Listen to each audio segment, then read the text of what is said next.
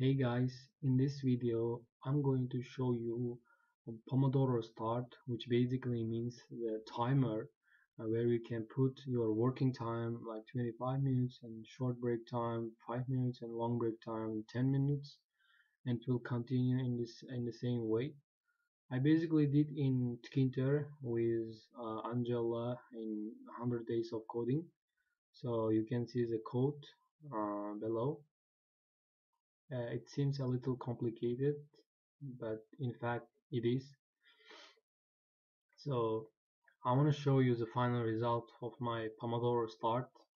You can see there is a timer and there is a second timer where you can start, and the time goes from 25 minutes working time, you can see. And once it finishes to 0, then it will start the break time, which is 5 minutes, and then you will again work 25 minutes. You can study 25 minutes and you can get a 5 minutes 10 minutes long time break like in school.